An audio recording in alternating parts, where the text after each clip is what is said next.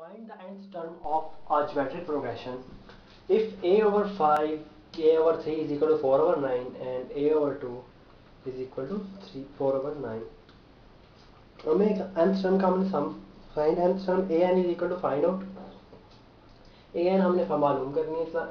Geometric progression है a5 over a3 हमें 4 over 9 given है और a2 क्या है 4 over 9. तो सबसे पहले स्टार्ट में इससे मैं शुरू करूँगा. इसे इसकी मदद से हम निकालेंगे r कॉमन रेशो फाइंड करेंगे. किस तरह a5 over a3 is equal to 4 over 9. a5 लिखा जा सकता है a फार्मूला होता है an का फार्मूला क्या है an is equal to a r n minus 1. इस फार्मूले के तहत a into r 5 minus 1 over a into r 3. ठीक है. a और a आपस में कट जाएंगे. r के एक्सपोनेंट में 4 और नीचे r के एक्सपोनेंट में स्क्वायर. r के एक्सपोनेंट में 4 over r square is equal to 4 over 9. तो ये बन जाएगा r square is equal to 4 over 9.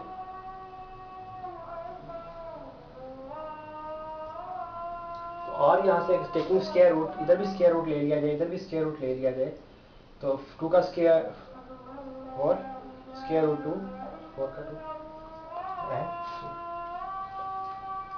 अब हम फाइंड कर चुके हैं r.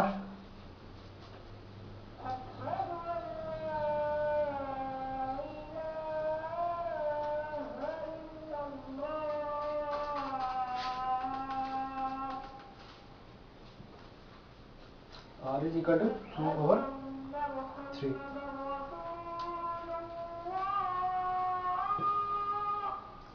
अब a2 क्या गिवन था हमें a2 is equal to 4 over 9. a2 को लिखा जा सकता है उसी फार्मूले के तहत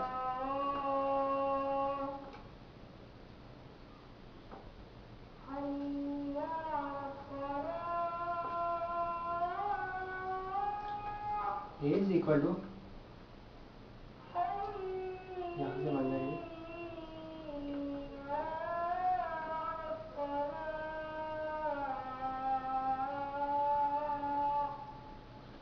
1 over r into 4 over 9. r की वैल्यू क्या है 2 over 3. तो 1 over r क्या हो जाएगा 3 over 2.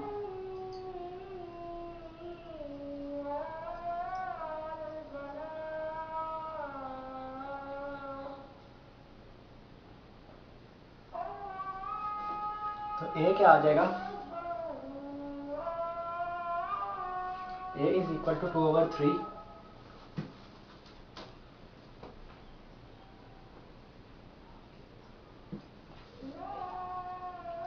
और r भी क्या था हमारे पास 2 over 3. अब हमने फाइंड क्या करना है. क्वेश्चन में हमें क्या कहा गया है फाइंड करिए. हमने फाइंड करना है an. an is equal to a r n minus 1. n रखना है. a अब क्या है a है 2 over 3. r भी क्या है 2 over 3. n minus 1 basis same हो तो पावर ऐड की जा सकती है. तो इसकी पावर मैं लिखूं पर 1 लिख सकता हूँ 2 over 3 की पावर 1 और ये है 2 over 3 की पावर n माइनस 1. तो टोटल बनाऊंगा तो क्या बन जाएगा 2 over 3 n माइनस 1 और इसका प्लस 1. रूल है पावर बेसिस सेम है, एक्सपोनेंट से पावर हम ऐड कर सकते हैं. तो ये तो काट जाएंगे आपस में. सही पे क्या जा रहा है an. तो n टर्म an क्या बन जाएगी 2 over 3 एक्सपोनेंट में n. ये क्या आ चुकी है nth टर्म जो कि हमने फाइंड करनी थी.